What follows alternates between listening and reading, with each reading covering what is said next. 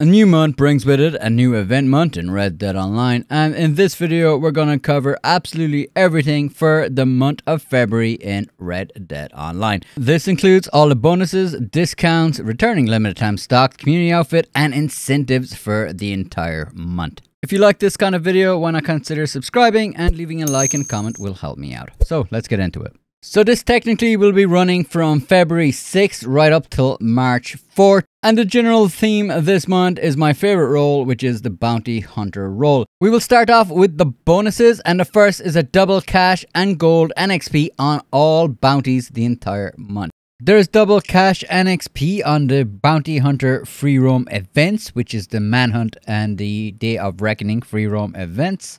And there is also double cash and XP on all free roam missions. For those of you interested, I'll just put up a quick timetable of the feature series of this month. So we start off this week with the Hardcore Gun Rush teams. Next week will be Hardcore Pro series. The following week will be the Hardcore Plunder and Spoils of War series. And finally, we will get the Hardcore Pro Series 3. Next, we'll move over to the discounts. There is free fast travel anywhere you want to go for the entire month, which is always nice. For the Bounty Hunter, there is 5 gold bars off the Bounty Hunter license, and there is 40% off the prestigious Bounty Hunter emotes. There is 30% off the Bounty Hunter role outfits, and if you want to see how you can mix and match some of them outfits, I will leave a link below in the description. There is also 30% off the Bounty Hunter wagon, which is a must-have, I think, and there is also 30% off wagon tents. Also, for Bounty Hunters, you will get 30% off the Reinforced Lasso also. And there is also going to be 30% off of bolas this month. Weapons-wise, you're going to find that there is 40% off sniper rifles this month. There is also 40% off throwing weapons. And you will also find 40% off offhand holsters. You will find 30% off pamphlets for split point cartridges, also pamphlets for poison arrows, as well as the pamphlet for the poison throwing knife. And over at the stables, you will find 30% off the Missouri Foxtrotter horses.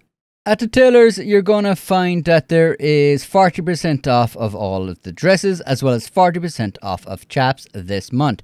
You'll also find that in the catalogue, there are a few returning limited time clothing items, the first being the Chambliss corset. This comes in 10 different variants and is going to cost you 7 gold bars for each variant of the corset. Next, we have the Hope Man vest for both male and female characters. It comes in 10 different variants and will cost you 5 gold bars for each variant. Next, we have the Hitch skirt, and this is for female characters only, just like the corset. And this comes in 9 different variants and will cost you 2 gold bars per variant. Next, we have the Griffith chaps, and they come in 14 different variants and will cost you around $50 for each variant. As always, there is some free items that will make up the community inspired outfit, and this month's outfit was created by user InsamerWolf 2000. To make this outfit, you will find a free version of the Tiltham hat. You'll also find for male characters a free version of the Everyday shirt, and this will be the Iniesta shirtwaist for females. There's a free version of the ribbon tie available for both male and female characters, and this version of the opulent vest. This version of the Brakeman jacket will be available for male characters, and this version of the Hartel Autumn jacket will be available for free for female characters. You can get this version of range gloves for both characters also, and a pair of cuffed town pants will be available for both characters for this outfit. Finally, the Hardy boots in this variant will be available to complete the outfit. Next, we'll go over all the incentives and rewards of this month, beginning with the month-long incentives. So, anytime this month, if you reach Wave 3 in any Call to Arms mode, you will get an offer of 10 gold bars off the prestigious Bounty Hunter license. And if you reach Low Honor anytime this month, you will receive a pair of black woodland gloves. These are a limited time item also. If you participate in either a Day of Reckoning or Manhunt, the free roam events for bounty hunters, you will receive an offer of 40% off a single bandolier.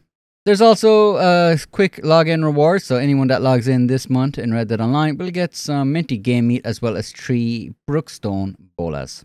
Also, anyone that completes a legendary bounty each week, they will receive a certain reward for that said week. So completing a bounty during February 6th to February 12th, you will get an offer of 40% off the fast travel post upgrade for your campsite. Between February 13th and February 19th, you will receive a pair of pink grey shot pants if you complete a legendary bounty, and completing one on February 20th to February 26th, you'll get a reward of a North Ridgewood treasure map. And between February 27th right up till March 4th, the reward will be a pair of red darned stockings. Between the week of February 13th and February 19th, there will be some Valentine's Day rewards, so just play between this time and you'll receive 3 free chocolate bars, 5 fire arrows, and the red patterned bandana. If you complete Love and Honor, which is one of the online story missions, you will receive a outpour emote.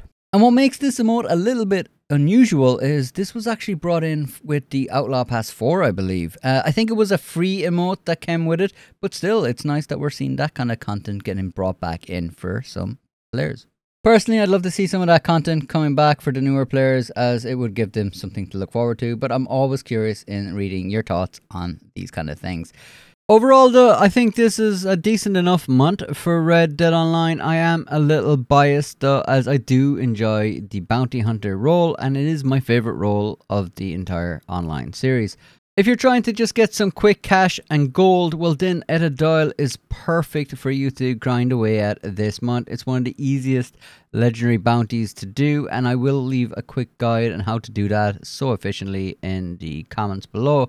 But the reason I really like the bounty hunter role in general is just like there is a lot of unique kind of missions for it. I mean, the legendary bounties are really interesting to play through if you haven't played through them already. And if you get the prestigious bounty hunting role, which I highly suggest you do, you will get access to another additional 3 legendary bounties, as well as the infamous bounties, which I think are one of my favorite pieces of content and something that is often overlooked in Red Dead Online.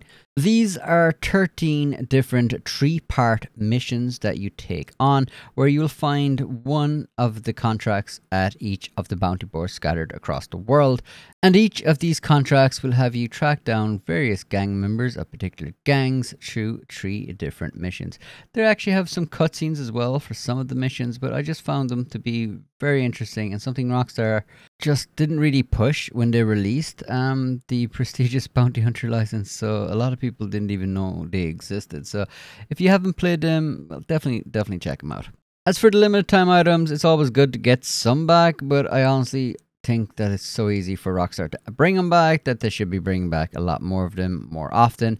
But I do know that the Chambliss corset was an item that a lot of people have been requesting for a long time, so there is going to be a lot of people that are happy they can finally pick this up. But these are just my thoughts on the month event. Now I'd love to hear your thoughts on this month's event. Are you happy to see the bounty hunter getting a bit of love this month? And if so, what are your favorite aspects of the bounty hunting role? Or if not, what is your favorite role in the game? Love hearing from you guys. So massive thanks to everyone who does support this channel. I really do appreciate it, especially to the members. You guys are incredible. Alright people, I hope you enjoy your bounty hunting, and I'll catch you all again soon.